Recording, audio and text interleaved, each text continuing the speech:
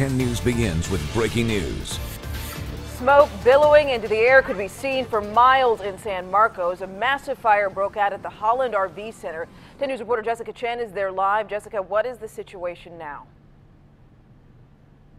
That's right. As we were driving up I-15, we could see the smoke 10 to 15 miles out, but now I want to give you a closer look. You can still see we're just a few yards from where the fire happened, and you can see the smoke is still pretty thick. And as you pan to the right, firefighters are still putting out the flames, which is coming from the Holland RV Center on Travelers Way. The fire broke out here around 4 o'clock, and according to North County Fire, it was a 3-alarm fire, and it completely burned one of the buildings.